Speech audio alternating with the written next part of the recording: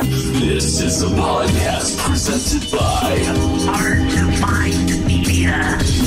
Subscribe to Hard to Find Media on youtube.com/HardToFindMedia Network. This shit is free. Share it. Blast it.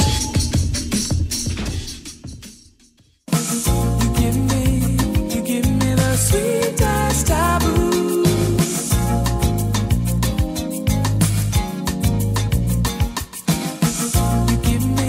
Hello and welcome to The Hardy Boys, podcast about the television program Taboo, starring and co-created by Tom Hardy, airing on the BBC and the FX here in the United States of America. Mm-hmm. And we have, well, first off, my name is Jason. I'm Mac. I'm here all the time. Yeah, this is not our first rodeo. No. This is Our seventh rodeo. yeah, S1x07. Thank you. Yeah, the penultimate episode of this season. Yeah, it's like I just got a stay of execution or something. I'm like really excited. I initially had in my head it was 10 episodes like going in today, but I'm like pretty excited that it's 8. Yeah. Like more just because like I want shit to get real and it's getting real. It is. We were so bummed out after last week. And The last 2 weeks have been a little rough. we feel kind of good tonight. Yeah, and I had a real good time watching this episode. Before we get into what happens and why we liked it so much, last week's business. Still don't know what's going on with pig heads. Okay, we got to dig deeper. Pig masks. Yeah, no, for sure. I mean, I don't even know what the proper Google search terms are. Yeah, I can imagine that could go into some like wrong turns, which might be deeply upsetting. I didn't find any of those in my Okay. cursory research on the exercise bike today. But Yeah, you don't want to be that guy researching pig ads on the exercise bike. but there are like a lot of very just generic like listicles of like the scariest masks from history. Okay. And nothing to explain, like, why it's a trope that keeps showing up at, like, creepy rich people parties and things. Right. Yeah. So, I don't know. Can't help you there. But I did solve the Lethal Weapon. Ooh. Yeah. Joe lingering Pesci? Jobs? Joe Pesci jobs. Joe Pesci is Jobs. Now, that would have been interesting. Yeah. Joe Pesci's Leo Getz is a banker turned rat, I guess, in Lethal Weapon 2. If you could put that as a job. Sure. Technically, you can write in your job, so, like, that would have been admissible on his taxes, I imagine. Yeah, I wonder how the IRS feels about that. I mean, be keeping it real. Okay, so, banker rat. In Lethal Weapon 3, you are correct, he is a real estate agent. Okay. By the time we get to Lethal Weapon 4, he's turned into a private investigator. That's what I thought. Yeah. It's just like... Because he wants to be like his best friends. Yeah, right. They're like, I want in on this too. Yeah, totally. And then regarding gun technology. Oh, yeah, I was wondering about this. I mean, in this episode, we do see somebody fire 2 shots, but they had to reload. Yeah, it's like a whole thing. Yeah. The cursory research I did was still calling the weapons of the time muskets. Mm-hmm. But I believe that at this point they'd moved on to the bullets that were just little spheres instead of like the, pellets, like a bunch of pellets that you put in, you stuff down, and then you shoot. I think that you always put a musket, but I think it's gunpowder is like the shit that's in a bag in a movie. And then you like jam it all in there. Gunpowder is like a bunch of like... It's like you'd have like little, like nerd size... I really think it is. I think it's like you shove the ball in. That's hardly powder. Yeah, I mean, let's not quibble over semantics. I appreciate the fact that you even bothered to Google this, but I'm pretty sure it was like ball, powder, such as it may be, some ramming, and then some aiming, hopefully, and then some hopefully blasting a motherfucker. Yeah, I mean, the aiming is the difference between you and me and a man like John Wick. Yeah, this is true. So that's that. We probably should also give a shout out to the guy who left a YouTube comment. Hey, thanks, guy. I'm sorry I'm blanking on your username. I'll pull it up because you deserve a special shout out. Yeah. In case you're listening this week. It was a shockingly thoughtful comment on the internet, which is always mind-boggling. Well, yeah, especially a positive one. Because there's a lot of thoughtful negative ones. But I did like that the headline caption was perfection with an exclamation point. So thank you, no news to me. We were especially tickled by your comment. The delight in Tom Hardy clearly comes through. And I, for one, welcome the possibility of future episodes exploring Tom Hardy's work beyond Taboo.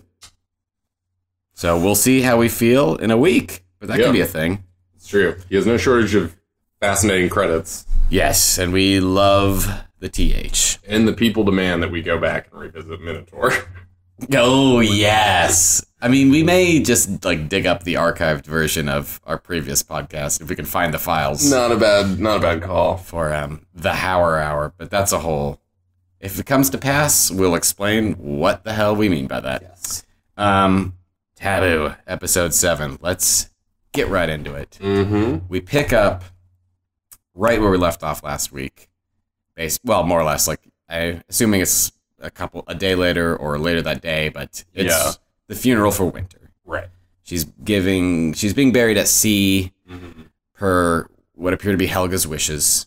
And there's a priest or preacher there who seems to be reading prepared marks that Helga has clearly written and is doing a less than elegant job.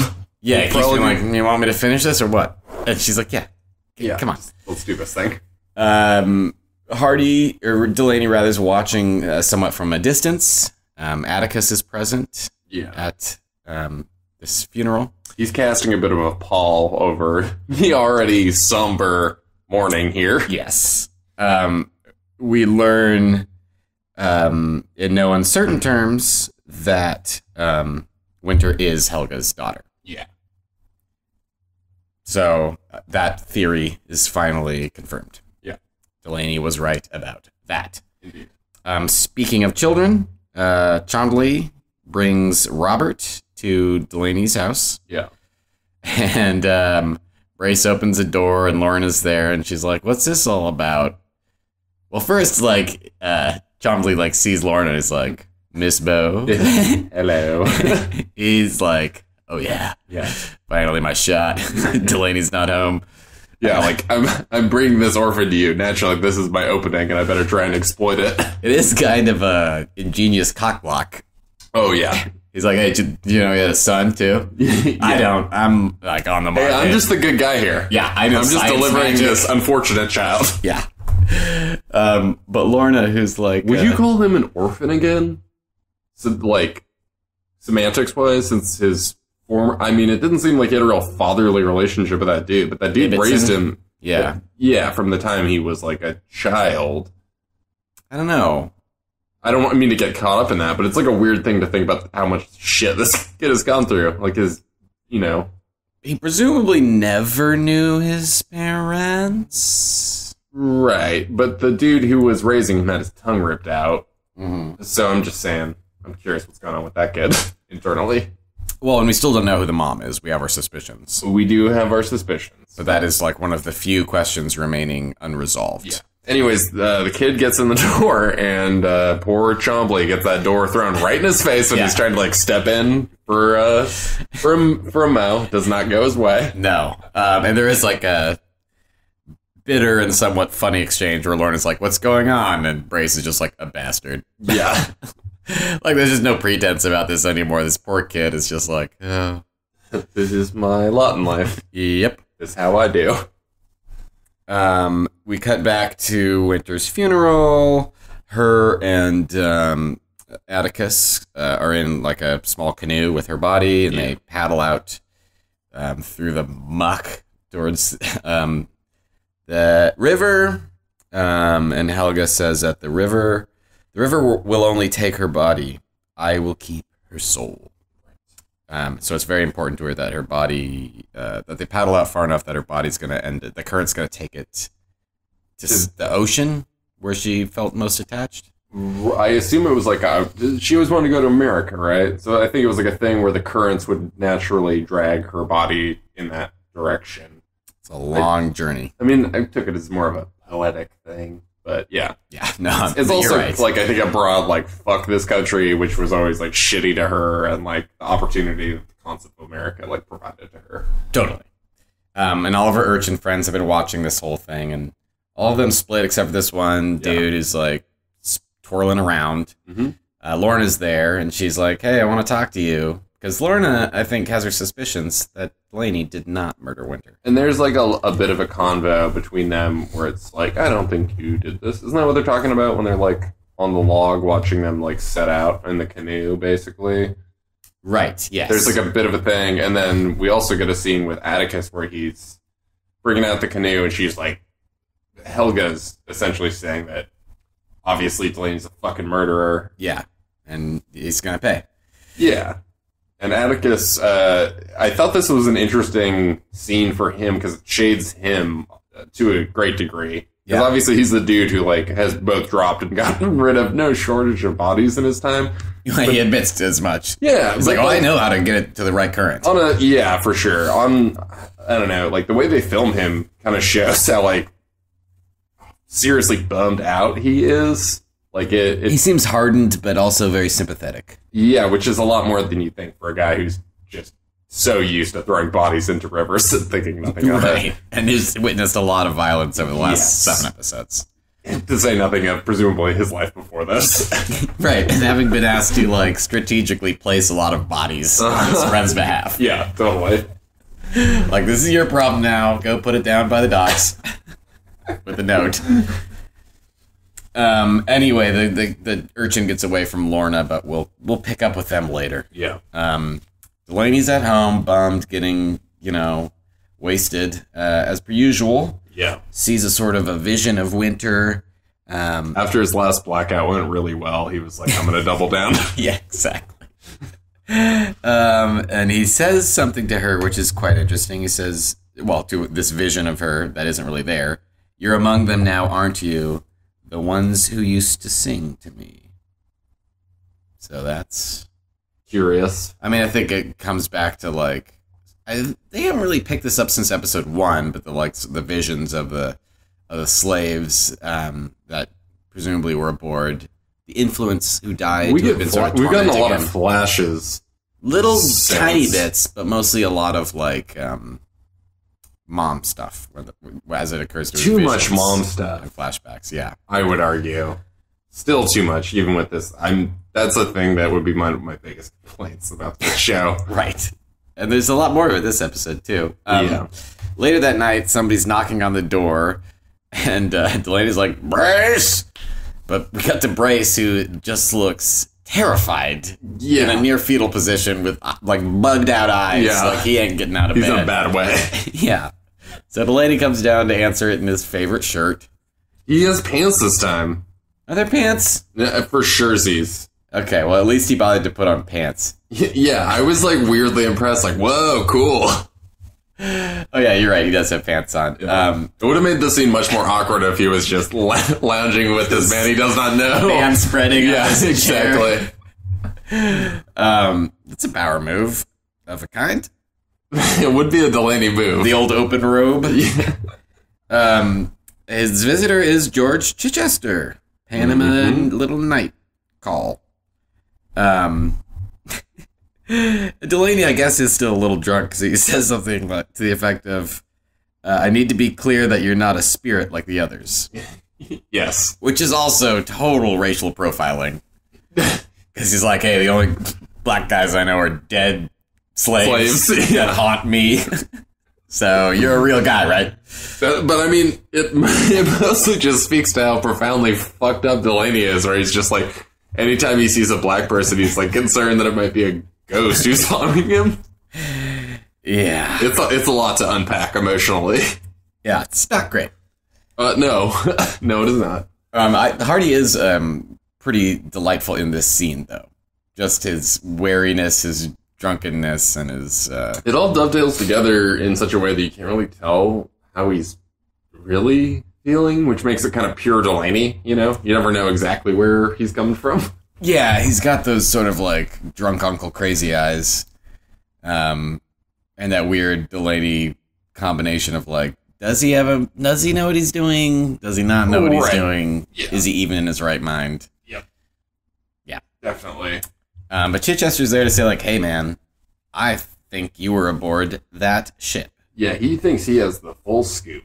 And he wants Delaney to write a written confession Mm-hmm. or account of what happened aboard that ship, the Cornwall Sea influence, whatever, so that he can use it in court in his case against Strange. Yeah. But Hardy never admits to actually having been on the vessel. Yeah. Chichester's version of events is that he was a slave that was brought to that remote trading outpost, Right. then himself got wrapped up in the slaving business, was aboard that vessel, which sank. He's the only survivor. And as it was sinking, his job was... To, like, nail down, like, the hold where all the slaves were, right? Yeah, so that they would drown. Yeah. I guess he does admit to it, because he says, like, oh, you know, I said, aye, aye, Captain. Yeah, that's the only confirmation we have. My confusion about this is that if memory serves, we have gotten an alternate version of this, and what we see in the flashbacks is not 100% clear enough for me to feel that I 100% believe any of the narratives as being soundly true, because they were all secondhand. And the only person who was there who could legitimately confirm or deny it is Delaney. Right. So, like, and that's why I still feel awfully hazy on the details, you know? Right. Like, he was obviously a bad guy, and I assume was, like, a slaver, but I still don't feel that I fully comprehend the narrative of his leaving England onwards. Still feels quite up in the air to me. Totally. By design. Yes. But Chichester does say that he made his way back to England with diamonds he stole from another trader. So that at least explains a little of what's going on at the top of the first episode. Right. Yeah. If indeed that version of events is correct. Yes. So after this, he's upstairs in his room. He's got 2 sealed envelopes, one for Brace and one for Lorna, right? Is that who the other one was? That sounds right. Is there not one for Mr. Chichester? It's Chombley. Chombley, yeah. Yeah, one for Chombley and one for Brace. Okay. Robert comes up to bring him some breakfast on a tray to his, like, incredibly ungrateful, horrible, frightening father. By breakfast, you mean brandy? Yeah, but there's got to be There's food probably too, like right? a crust of toast on there too. I do like that like he had the foresight to be like, oh, Papa needs his brandy. He didn't finish this bottle last night. Yeah, exactly. Yeah. He plays this weird sort of game with the kid where, like, he holds out this key like it's for him, and then he keeps snatching it away, holding it back out, snatching it away. This is like the most fun thing that's happened in all of Taboo. This is like the closest to... This is the most fun thing this has probably ever happened to this kid. I honestly think that you are right about that. He kind of almost smiles. Almost. It's so, like, it's kitty corner to being a smile, which is like a ray of sunshine. Yeah. In this show. And he gives him the key to the safe. Yeah, he just says, for the safe. We don't know what safe. No, but I assume it's like a thing where, like, I'm, you know, going, a thing might happen to me, so, like, I want to, like, this kid is trustworthy. Yeah. Hey, kid, you're in this. Yeah, exactly. Hey, now that you live under my roof, you're part of my Hey, you're an accessory now. Yeah, exactly. Well, he did give him that speech. Was that, like, last week? He already is an accessory. He was stirring the fucking gunpowder, that poor little bastard. Well, that's how he earned it, you know? I mean, honestly, yeah. To a certain degree, there's a sort of meritocracy going on. Mm-hmm. He does want people who are very good at what they do. Next scene. He goes down to, it's real short, but it's kind of fun. He goes, you just see him walking down by the shitty part of town, and his hat just immediately flies off. Yeah, there's like the sound of a bullet. Yeah. And it's Helga who's like, murderer! Yeah. And as she reloads, I think she misses, and he just walks away. Yeah, exactly. Picks up his hat and walks away. Mm-hmm. Yeah, I think the next scene is Zilpha coming to visit him. No, it's just Zilpha in the tub. Well, sure. It's a micro Zilpha montage. It's not a montage. It's just okay. Well, yeah, because we see a little bit of her walking through the town. Her face is slightly more healed. Yeah, and what is she looking at? I can't remember. Anyway, it's not important. She goes to visit Delaney and basically is like, hey, you're right. That was weird. We shouldn't have gone to Bone Town so quickly after my husband was murdered by me because I think you told me to. A little weird. But not too weird, That right? sounds like the worst memoir about confessing a murder. That's the full title? Yeah, exactly. But she's like, but we're still into each other, right? Like when you came back to town, you were like, I love you. Yeah. So let's do this thing. These What's two getting in our way? are truly both mesmerizingly great at sending mixed signals constantly. It must be They something. kind of deserve each other. Yeah. In that regard. But he's like, fuck that. No. Zilpha's still acting weird as hell. Yes. I gotta say. And again, by design, it's like she's just acting very peculiar in a way that I don't know how to pin down. Though I think, already laid out our pet theory about this last week. It's either that our theory is true, that she's somehow possessed by the spirit of Delaney's dead mother, or she finally has gotten what she secretly wanted all along. And now Delaney's like, yeah, well, I don't want that anymore. He basically says, fuck off. Puts a diamond on the table and says, for your widowhood. Yeah. Which is thoughtful. harsh. Yeah. Real thoughtful. Right. Really. Delaney. Hit it and quit it, huh? Good God. Yeah. How much blood needs to be shed for you to just, Yeah. Yeah, I don't think there's any upper limit to that one. No. But next we learn where the gunpowder has been stored. Where's it being stored, Mac? The insane asylum where Delaney's mama once was, which is now abandoned. Bedlam, yeah. And our main man Atticus. Yeah. Atticus. They are hanging out there. And Delaney says something to him where he's like, here's something for your book. Tying it back to what was that, episode 2? That's when we first met Atticus. And he's got all the this... fact that he's an aspiring novelist. Yeah, I know, I'd forgotten. It's one of my favorite character quirks in a while. I don't know. It's cute. And he had all those questions about Africa. So Hardy's like, hey, here's one for you. The lioness is always the most dangerous when she's protecting her cub. Right. Or something to that effect. Yeah. And Atticus is like, well, yeah, I know. We got to go kill Helga. Yeah. And Hardy's like, that woman has suffered enough. We're not going to harm her. And Atticus is like, dude, she's going to go to the company. He's like, yep.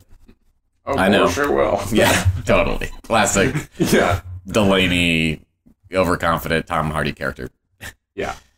Yeah. Part of me wonders if that's just an amazing character affectation. It's not that he's the smartest one in the room, but it's just maybe he just constantly assumes that the worst possible thing will usually happen and is constantly working on contingencies. That could be a Batmanian approach to things. Yeah.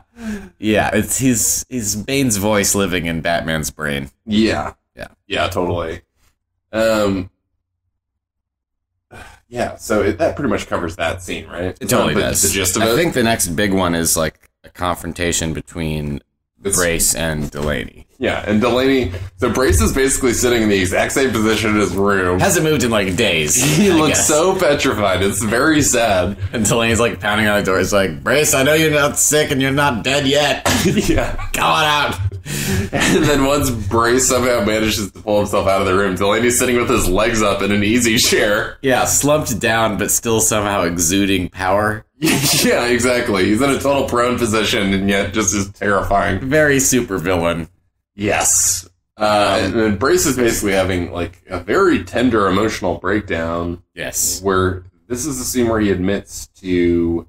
Well, let's not drop that bomb. That's why I was being very deliberate. Like Indiana Jones stepping on cymbals. Oh, yeah. In the Aramaic. Is that what... I haven't watched Last Crusade with that one, right? Yeah. Okay. Dude, we did it. Is that the second? No, that's the third. Oh, tight. 3 episodes in a row. That's impressive. Did not mean to do that, but... I love that it was you this time. Man, we I like to got step up. we got a real problem. But Delaney's like, why are the rats not dead? I know from the receipts that you bought a fuck ton of arsenic, and we still have a rat problem. Which also, like, I thought this scene might go a different direction. I thought it was like a thing where, like, I know you're a fucking rat. Oh. Kind of thing. That was our theory all along, too, but it turned out... That wasn't, like, straight at my theory, but I was like, I could see where that would be a thing. Because it'd also be a smart way to subvert the, like, Alfred thing, you know? Yeah, we were both what the kids would call sus. Carry on. But it turns out that Delaney's... I mean, basically, Brace just confesses to killing Delaney Sr. He says he did him a kindness. Yeah, in no uncertain terms. Yeah, he lets that be known. So it wasn't the beer man. That beer man slandered. Yes. A sweet validation for that beer man from, like, episode 1 or 2. Yeah, don't talk shit on beer man. Yeah, he's just trying to bring suds to London. Yeah, he says he was doing him a kindness. Hardy's not having it. He's like, fuck you. When is he ever, though, to be fair? Yeah. But Brace is like, dude, he was like burning his own flesh. Like, yeah, he was like full-blown cuckoo bananas. Yeah, he says he like wasn't like a Christian child anymore or something. Wasn't a Christian soul. That's what it is. Yeah. And he like had kept all the buttons from his overcoat or something. Yeah. Some sort of memento, or I don't know. Give to James or something. But clearly this guilt has been eating away at him, and for whatever reason, bubbled over this week. Right. So, yeah. That was that awful thing. It was sad. But the button on that scene is delightful. Because Hardy's not like, I'm going to fucking kill you now. He's like, you're needed downstairs. Mrs. Delaney is destroying the kitchen. She's about to ruin a duck. That is right. Yeah, that is such a great beat. And meanwhile, at the Dutch East India Company, they've got some visitors. Helga and do you remember this character's name? She's been featured. I wish I did. She's the most prominently featured prostitute. Like, she took part in the robbery for the saltpeter. Yes. Etc. She's shown up the most. So they are basically just saying, like, Delaney, he guilty. Right. He bad. Yes. They don't... They know where the gunpowder... They don't know where the gunpowder is. They don't know where the gunpowder is. But they know, they're like, hey, we will go on record as him having collaborated with the Americans. Basically, they're like fucking Delaney because their testimony can pin him for treason against the crown. Exactly. And also fuck the Americans in the doing and keep that hypothetical powder out of their hand. Like, it's a big shit show. Their testimony is a big, big deal. And I think that they think things are going to go their way. Unfortunately, it's more of a, well, you're kind of like our prisoner until we can, like, get your testimony. So, sorry, not sorry. Right. Like, big shock there that they're going to dick them over. Yeah. But we find out there's a specific reason why they've done this coming up here. But once again, in his very first scene in the episode, Sir Stuart Strange drops an F-bomb. Yeah, as he's wont to do. He's like, we have him. We fucking have him! So great. So they're all stoked, those jackasses. They suck. I think the next thing is that Delaney's out in the woods doing some magic stuff. Yeah, he's got some feathers. Man, I really hope that this isn't, hasn't been executed in an insensitive way. But I do sort of doubt that they put that much care or thought into researching the ritual aspect of the show. I'm inclined to agree with you. I still just don't know what to make of it in general. And, like, we're, as you said, in the penultimate fucking episode. And, like, what is the reveal going to be that's going to be so, like, make me so gobsmacked that I'm like, oh, it was worth it to hold off this long. Like, I hope to be proven wrong, but I'm not feeling great about that aspect of the show at this point, personally. I mean, I'm just inferring at this point that it is Native American stuff. But that's how I read it. I'm just saying I don't see how it's going to be narratively satisfying regardless of levels of sensitivity as well, like, it just feels like a lot of nothing that's also racially insensitive, which is like two strikes against it of different flavors of inflammation. Yeah. Culturally speaking. Sure.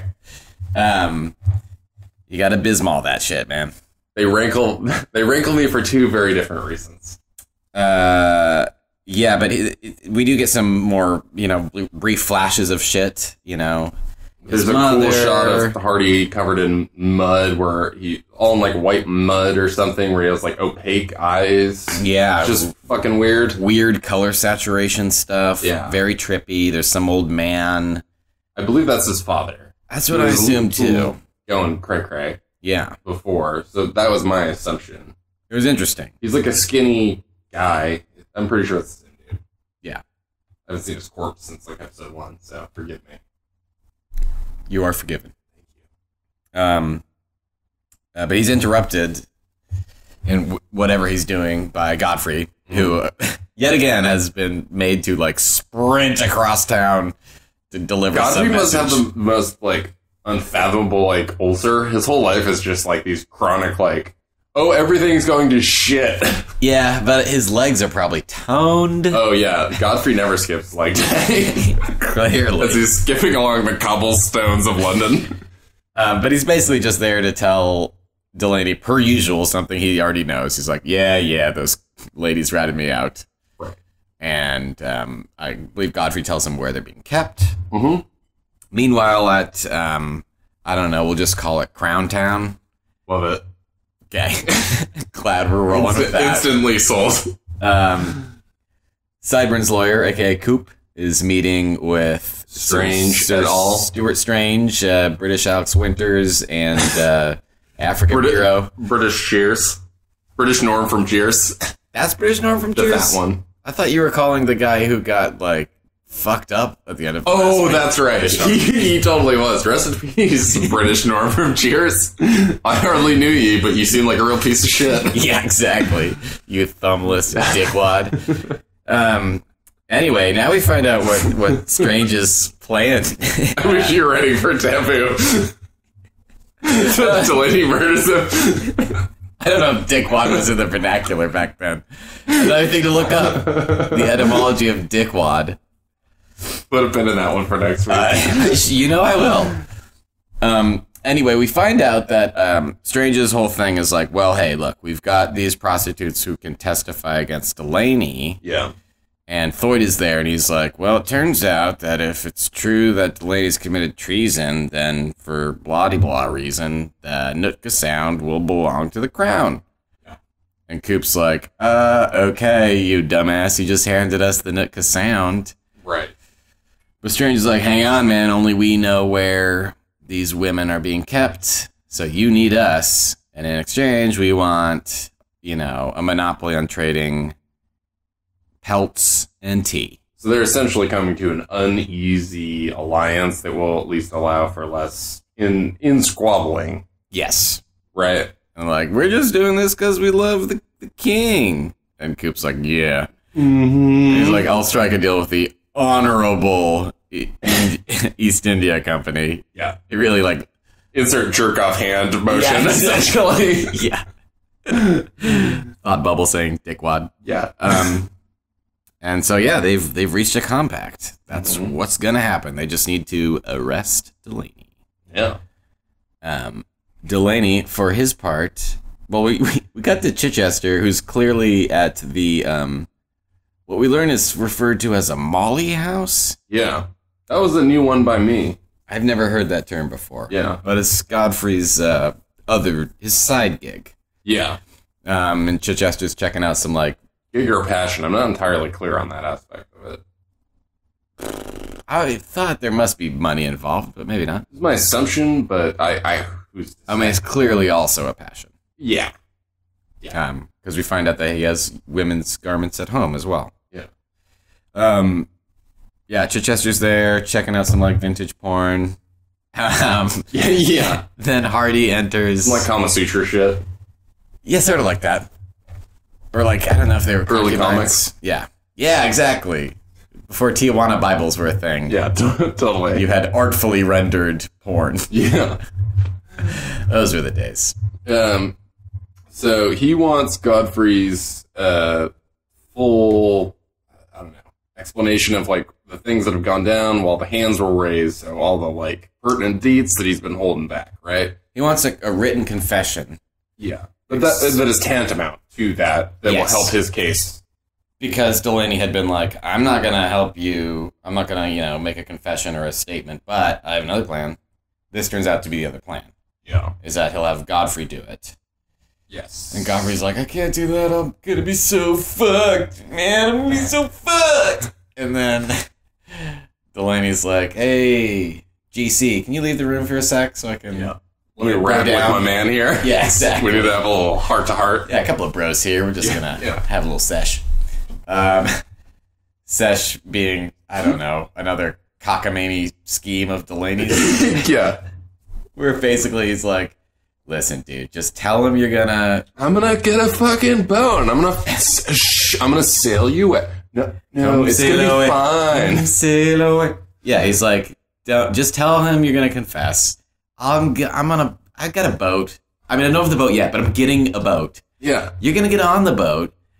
You'll be on your way to America before this inquest even It's like some like bad boyfriend talking their partner into something horrible, essentially. Like, no, I'm gonna figure it all out, babe. It's gonna be fine. Don't worry about it, babe. Yeah. Babe. It kind of feels like that, because he clearly is like manipulating Godfrey because of his like romantic or at least emotional attachment to him. Well, but he also says like, hey, listen, man, on my boat, no judgments. Yeah, exactly. You can live your life. No rules. You stay up until 12:30. No big deal. You wear women's clothes as much as you want. I don't care. Yeah, exactly. It's a party on my boat, man. No curfew. All inclusive. And this appears to work because Godfrey tells Chichester that he's going to do that. Yeah, he comes out like swinging in terms of just being like, I will deliver this statement, and seems very dramatic about it. Shout it to the four winds. Yeah, and then we sounded like a man with a gun to his neck. Yeah. He's trying to sell it, though, to be fair. Right. And then we're back at Godfrey's place where Hardy's just like, sitting in a chair waiting. And he's super cash, but he's like, hey, listen, man, pack your bags. You got to be out of here in like 5 minutes, turns out. Yeah, and poor Godfrey's trying to like pack up all his shit. Like, I can't fit my whole life in a bag in 5 minutes. He's like, well, tough shit. The police are on their way. And he gives him like an address written on a piece of paper. He's like, hey, you're going to find a dude with some markings on his face here. He's going to take you to a friend of mine named Atticus. Go find Atticus. Go find the guy with markings on his face so that you can find the man with markings on his head. Yeah, exactly. So the man covered in markings on his body. Yeah, exactly. If you got a tat, you're cool. Yeah, exactly. Only trust like the tatted bros in the Taboo verse. Yeah. That's how you know that they're dank and they can hang. As if they're covered in mildly upsetting amounts of tattooery. Oh, yeah. There's no such thing as a good tattoo in the Taboo verse. And then we cut to... we're still... Yeah. Delaney hasn't left. He's still at he's roaming to a different part of the house. Right. And all of these... He's getting sassed something fierce by one of the ladies there. You want us to leave? Yeah, well, he's like, soldiers are coming, you should go. And then they're just... Exactly. Yeah, I mean, it's... The dandiness of it is delightful. And he's just like, you should go now. Before you see the violence that will be visited upon you. Yeah, it's like before the extreme violence is visited upon us or something. And there's like a goob. And yeah. Yeah, everyone's in the room. Yep. And then the soldiers come. Well, yeah, but as they're like storming the building, he like very calmly sits down in a chair and like sorts a deck of cards. And I thought it was either going to be like he's about to fuck everyone up super hard. We were both hoping that it was going to be a thing where Delaney's just like, yeah, exactly. It's a Marvel Comics style one-take hallway fight. But no, he gets knocked out right away. One of Dunbarton's dudes, some guy we've never seen before. The spin-off show we're all dying for. Dunbarton's dudes. About his network of child spies on the streets of London. Yeah. Everyone else is like splitting. burning their correspondence, Carlsbad. Yeah, everyone's trying to like create space between Chandley. Yeah. But they're all taking the proverbial powder out of London because they're smart enough to have connections to know that shit's going sideways for Delaney. And that they will then be up Shit's Creek as well. Exactamundo. But Dunbarton's like, I'm good where I am. He says, when my reds are red, my whites are white, and my blues are blue, then I will clear out. Because, god damn it, he's passionate about his flags. You might say his colors don't run. Did that just blow your mind a little bit? You blew my mind as I blew my nose, my friend. They take Delaney to the fucking Tower of London. Yeah. Hardcore. Makes sense, but I somehow was still like, whoa. It's like, forgot about that. Harsh burn slash exactly, yeah. Makes sense. And then some soldiers beat the shit out of him. Beat the crap out of him and strip him naked. So as one does. Bronson style, baby. He's back. Naked in a prison cell. Lorna, meanwhile, catches back up with that little moppet. Yeah. The gritty, what's the Peter Pan boys? What are those Peter Pan boys called? The Lost Boys? The Lost Boys. Yeah, the steampunk Lost Boy. Yes. Who we've seen earlier. Exactly. And Minus the looks steam. like he looks like a fucking ghost in a Guillermo del Toro movie when we catch up with him, looking at like a makeshift altar with Winter's name and I think like a Virgin Mary. Something like that. Yeah, he's bumming. And Lorna's like, hey, I know you know some shit about who done her. And that it wasn't Delaney. Because that was like, in general, we should not backtrack, but clarify. I think there's a bit of a general like somberness hanging over this episode where it's like, oh god, do we have to, so Delaney's like a child murderer? Right, but which seemed pretty a little early on in this one, we're both like, okay, clearly it can't be that. With the amount of people sort of doubting it and his own like reluctance to be like, well, didn't I? I don't know, I could. Like, okay, you didn't. Yeah, and exactly. I think you maybe no. And then Lorna races home to talk to Brace, who's like, scrubbing the shit out of a pot. Oh, yeah. Like, obsessively. He's in a bad way. Brace is like reaching a bottom. Yeah. I feel like, essentially. Yeah, he looks like a man about to explode from guilt and grief. Yeah. And he's been scrubbing this pot so hard that his fucking hands are bleeding. Yeah. But Lorna's like, I'm here to tell you that I found somebody who was a witness and says that the company killed Winter. It wasn't Delaney. Is that great? He's not a child murderer. Yeah. But Brace is just like, God. One more thing we don't have to put on his LinkedIn resume. Child murderer. Yeah, exactly. It's not among his skills so far as we know. Yeah. Just bad parent. Yeah, amongst many other things. But poor Brace, like, tips over this cauldron, which, like, smashes in half, and, again, just reiterates the fact, it's like, I murdered his dad! Yes, he's like, arsenic is a kindness, and he's like, I should have murdered Delaney. Yeah, because where he is now, no one will give him, like, the kindness of arsenic, essentially. That's exactly what he says. Yeah. And, man, the Tower of London does not look fun. No, it looks like a real suckfest, that's for sure. They put this bad company abounds. Yeah, they put like a creepy like executioner style hood over his head and strap him to a chair. It's creepy because it's more like it's like a gray KKK hood that he's like strapped to this chair. It's just very disconcerting on a silhouette level. Well, yeah. And then we keep getting flashes from Delaney's POV because he has narrow slits in the eyes. So he's listening to Coop. Who's trying to lay out the law, essentially, where there's, like, a doctor, a torture guy, and then also some soldiers for when he needs to be held down. And the torture guy has a truly creepy... A horrendous menagerie of unpleasant metal objects. Sitting on a bloody tray. With a rat crawling over it. Yeah. As if it needed to be more unpleasant. His name is Mr. Arrow. Yes, thank you. I totally spaced on that. And he's dressed like Victorian Lord Humongous. Yeah, dude. At least he's wearing a shirt and pants. But yes, you're not wrong. True. But the mask is freaky as fuck. Agreed. There's just a level of decorum, all things considered.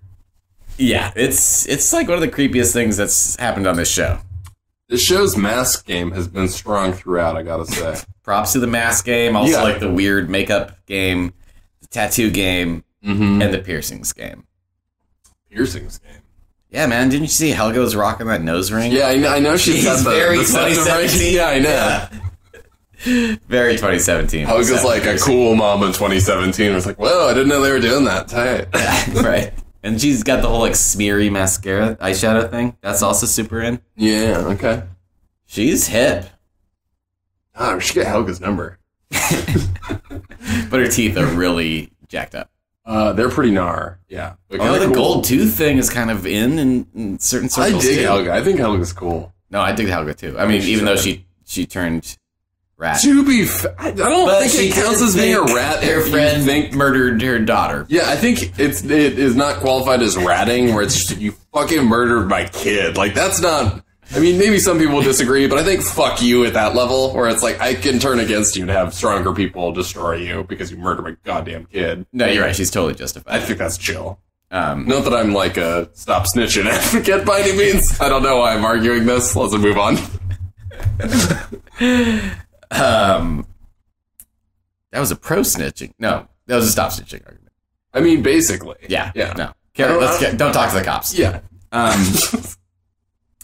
In any case, what Coop is trying to ascertain is like all of the names and the whereabouts of his American connections. Yeah. And in exchange, he'll give him a really dope cell. Thank you. Thomas More's cell. Which I was like, sweet view. View of the Thames, man. Don't you want a view of the Thames? As opposed to Mr. Arrow coming to jack you up. Yeah, with like a fucking... It looks like they're like grating off like, it's like some leg. It's like a cast iron cheese grater. And they're just like tearing flesh off of his leg and hands. Do you want some like fresh ground pepper with that? Yeah, tell me when. Yeah, tell me when to stop. Just kidding, I won't stop. And Coop is like, just... he does not like bury the lead. He's like, I don't have a taste for this, so like, if you could just tell me what I need to know so I can get the fuck out of this dank murder cell, that would just be peaches. Right, and he's asking Mr. Arrow, like, how long do you think this is going to take? And he's like, 1-2 hours tops. Yeah. Coop's like, okay, I'll check back in with you. Yeah, totally. I got a dip. My stomach doesn't feel good. Yeah, exactly. Then I think the next thing is oh god, it's him getting waterboarded. Yeah. Oh, this is a long scene. Yeah, it's not great. Yeah, he gets waterboarded like a bunch. And they keep at like the doctor keeps checking and be like, no, he still has a pulse. Cool, we're good. Yep, keep it going. That's zero dark 30. This shit. Yeah. And Delaney's just not talking. Every time they try and get him to say something, he just says like, "Stuart Strange." Yeah, exactly. He is profoundly unmoved by the amount of torture that's going down here. Because what he wants is a council with Stuart Strange, and then he says he'll give them whatever they want. Private counsel. So he's sticking to his initial like bargaining point, essentially, such as it is. Who could have guessed? Yeah, that he wouldn't give in to torture. Mm-hmm. And while he's being waterboarded, he keeps having brief glimmers of him floating in the water, like the credit montage of Taboo. Yeah, and as we've glimpsed elsewhere, briefly in flashes and snippets. So. Him in water, as discussed last week, it's got some sort of symbolic value. Yeah. Which, surely has to do with that slave ship. And we'll probably finally get his mom trying to fucking drown his ass when he was a baby. Oh, yeah, that's right. Yeah, and I think we're going to get some answers about that ship finally next week, but I'll save that for the end. Yeah. Okay, meanwhile, Strange is out golfing. Yeah. He's on the links with his caddy. Mm-hmm. And he sees Chichester coming up to him, and because Chichester is black, he's like, "Hey, caddy, where's your master? You seem to have wandered away from him." Yeah. And he's like, "I'm not a caddy." Yeah, I'm like, I don't have a master. Yeah, I'm a free man. And he's like, "Okay, well, can you go away? I'm trying to focus on my swing here." And he's like, "Nah, I just want to." Good. Yeah, take your swing. I want to talk to you about something. Thing. Yeah. And he's like, "Ah." He gets so frustrated, he like throws down his club, And then Chichester drops the fucking hammer down on Strange's balls by being like, I have a witness that says that you ordered Peeps to load up that ship with slaves and sell them in Antigua. And he's like, oh, Delaney? That guy's fucking insane. They just arrested him for treason. Yeah. Yeah. How far is that going to take you? Yeah. Okay. I'm not scared. I'm Stephen Tree. But he's like, I don't think so. It's not Delaney. I got somebody else, somebody on the inside. Yeah. And he looks shook. Mm-hmm. He's even whiter than usual. He never gets ahead for like more than 20 minutes of screen time on this show. 2 steps forward, 1 step back, or whatever. Or 1 step forward, 2 steps back. Yeah. I think the latter is what I meant. Yeah. No, there's no respite for Stephen Strange. And it's like weird that he ever gets cocky, because it's like, do you ever think things are going to work out for you? Yeah. Stuart Strange. Yeah, I'm sorry. Stephen is the Things doctor. did work out well for him eventually. Yeah, I mean, it sucks that he hurt his hands so bad, but... I mean, he was like maimed. You Yeah. can't say he hurt his hands. It feels like an understatement if your hands don't work anymore and you can't perform your job. Is it a maiming if like a inanimate object does it to you? I think well, all right, we'll go back wasn't to the this. car from Christine. The definition of maim is going to come into our Maim. remedying things. Dickwad. Okay. We got a good list brewing. Good. Okay, this is one of my favorite parts of the episode. Yeah, please take it away. This recurring thing where the prison regent is being visited by Coop as the torture fails to work for Delaney. And the Prince Regent is like spinning his giant globe like an impetuous child, just being like, and they're like, no, sorry, water torture didn't work. He's just like, God damn it. Yeah. So then Coop goes back in and they brought in I think Chinese doctor or Dr. Ling. They're like, Dr. Ling, his yeah. potions will cause delusions of the mind. Yeah, so now at this point, Hardy's in like man with the fucking Iron Mask territory. This This shit looks is so gnar. sucky. He's in like an iron coffin full of water in like a creepy metal mask with like a tube for a mouth. If Doctor Doom looked like that, I would shit my pants. Yeah. And the tube mouth is like the right size for a funnel, so they can just pour shit down his gullet that he has to swallow. Yeah, exactly. And then they dip him beneath the water, so it's just a little tippy tube. Like his little snorkel. Yeah. The proto snorkel, Yeah. as the kids are calling it now. Mm-hmm. The Taboo Street team. But here's where we get like Ultra crazy trippy shit, which This- connects to the yeah. stuff we were talking about earlier with our former water scene, but things go full blown cuckoo bananas here. it's nuts, and there's a lot to unpack. It's him in that full body makeup again. It's him in a desert. It's a guy in chains. It's his sister climaxing. It's like two skulls in a sea of maggots. Dead stepbrother, or his dead brother-in-law. He briefly has a flash in really? there too, yeah. An American flag. It's all very psychedelic. And, Hardy covered in paint with a fucking spear, looking like Tarzan and shit. yeah, It's just a lot. it's cool. It's very cool, but amounting to fuck all at this point until we have more context. Sure. Not a shit on it. It looks amazing. I would say It's tantalizingly vague. most visually striking thing we've seen on the show all season. I would agree. Okay. Torture still ain't cutting it. Yeah, it's like torture doesn't work or something. It's like he's not going to break. Yeah. What? Oh, yeah. So, I believe the next thing is, Godfrey, who has, met up with God, is it Atticus's brother-in-law? The dude who's like a flesh eater? Yes. A Maori, I believe he's like a Maori tribesman with facial tattoos. Yeah. Yeah, I think that's the idea. Or I can't remember if it's that specific or if it's just like he's one of my scallywags, but I feel like there was some sort of connection. I bet you're right. Yeah. Anyway, he meets up with Godfrey, who's disguised himself as a woman in like a shawl and a wig, and they make off together. We're meant to assume that's how he's most comfortable, though, right? I guess. That's my assumption.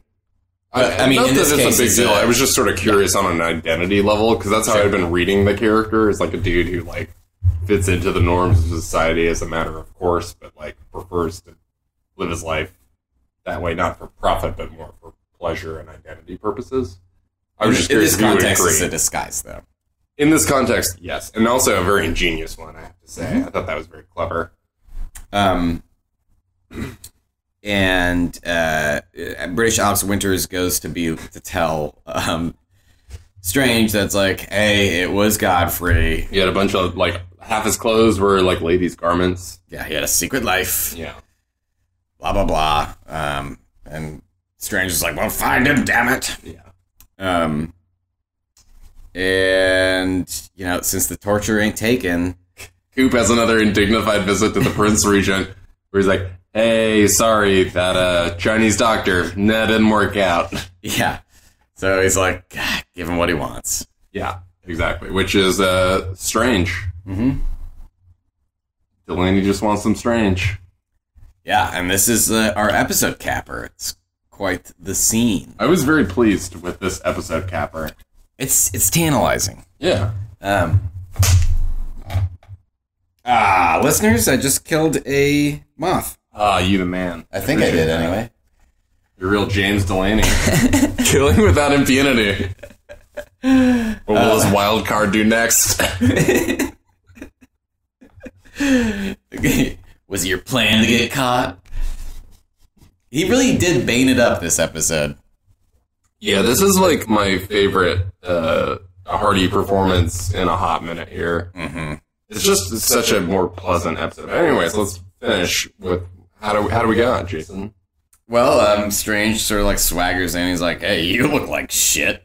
Heard you wanted to talk to me. What's going on? Yeah. And Delaney, I believe his line, and he's used it before, is like, I have need for you. I have purpose for you. Yeah. And you're like, oh, shit. Yeah. Which Got to laugh. he's uttered multiple times in the show, but this episode specifically, it's always very like, oh, God. Well, yeah, the fact that he had, like, what does he need Strange for? Yeah, when Strange has seemingly, like, fucked him pretty hard in the past. Like, before this whole encounter, like, they have some sort of history. They have shared history. Which hopefully we see come to light in the next episode, which I think organically carries us over to, do you have some predictions? Yes, many. Hit me, baby. Well, a couple. Okay, well, alright, that's fine. Hit me as many times as you want, you know? Okay, I'm winding up. Here's my first one, is that we're going to learn almost right away what's going on with that boat, after all. That would be nice. Whose account of events is correct? Yeah. What Delaney's role in the sinking of the ship and the murder of the slaves was, Yeah. etc., I'd love to have that put to bed. etc. I think we inevitably, hopefully, learn more about his time in Africa. Mm. And I think we definitely are going to get resolution on the whole Zilpha thing, because she was kind of a non-factor in this episode. She's acting like a weird zombie. Well, she was a little less zombie-like. Still a little like, I don't know. I don't get what that character's deal is, so I just have zero trust for her up to this point, you know? Well, I fully believe our theory that she's possessed. That's why I'm saying I don't trust her, but I still don't know that I get the rules of reality in this show enough to, like, say that she is or is not, you know, fucking been taken over. Right. It's the thing that makes the most sense to me at this point. I just think, you know, since next week is the final episode, we're going to get answers to the unresolved questions. Those being, what went on with that slave ship, what happened in Africa, what's up with Mommy. Yeah.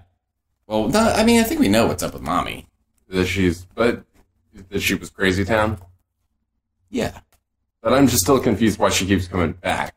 Why is this still a thing if we don't have any concrete conclusion about what her deal was, what she was doing in the water, besides trying to murder James back in the day, you know? Yeah.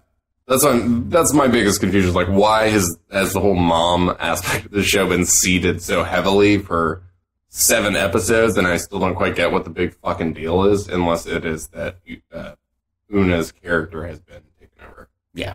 But we'll see. But we'll get a resolution to that, I'm sure. Yeah.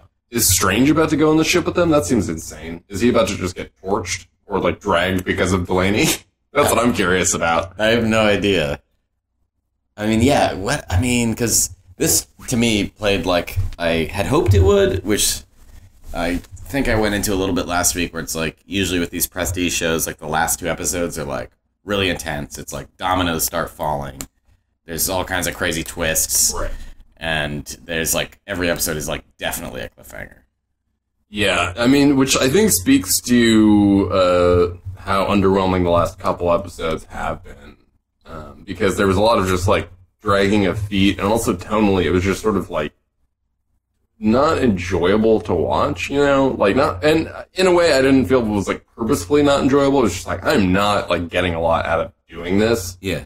So it was a heartening episode for me, just because I was like a little more enjoying Delaney's journey.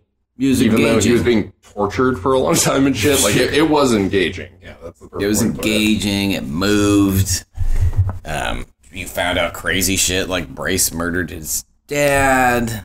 There were a lot of like nice revelations, like plot machinations that made me excited to see how they like stick the landing or don't next week, and I certainly hope they do. Do we have any further predictions beyond like, hey, we're gonna get the answers we seek? You kind of covered all the ones I wanted to bring up. I think, yeah, we talked about wanting to get know exactly what's up with the sister, right? That's like a big one. And the boat. Where is he gonna get a fucking boat? Where's he gonna get a boat? Not what happened with the boat, but where is he gonna get the next boat? Yeah, that's another one where I'm real curious, because that. Well, he is meeting up with Strange. And that dude has boats. Yeah, if nothing else, that man has boats. Yeah, and then I guess, I mean, we still don't know for sure who killed that felt Winter. Real sketch to me, where it's just like a little boy was like, it wasn't him. It was a company. And it's like, how the fuck do you know? Yeah. I mean, granted, if like Delaney was like passed out in his own filth or whatever, then it's like you concretely are going to know it wasn't him, but that felt a little like weird and hand wavy to me, where I'm like, with that, like, how do you end an episode with like a fucked up thing where it's like, maybe your protagonist just like ripped the heart out of a child, come back next week, and then like the next week it's just like kind of like, don't worry about it, it probably wasn't him. Yeah, that to me is like very narratively unsatisfying, and yeah, just a little like, you can't murder someone that I'm going to be like that like horrified by, and then just have it be like off screen explained away. Well, yeah, so I think we might get a little bit more on that. I would assume as much. We'll find out whatever, like, Mr. Silvertooth type did her, actually, you know? Presumably, yeah. Yeah. There's no way we won't have full clarity about that point, I'm assuming, by the end of this series and or season, depending on what it may be. Let's put that one under the hopes column. Yeah. Cool. Beautiful. Anything else? I think we covered this one pretty good. Yeah, I'm actually excited. Solid. To the finale. What a lovely feeling. Yeah. Yeah. On that note, we will see you next week. It's going to be beautiful. Taboo to bye-bye. Taboo in 1 week, baby. All right. Bye. You give me the sweetest taboo.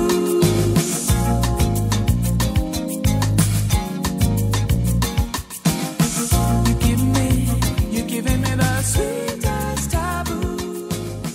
Too good for me. This has been a podcast presented by Hard to find media.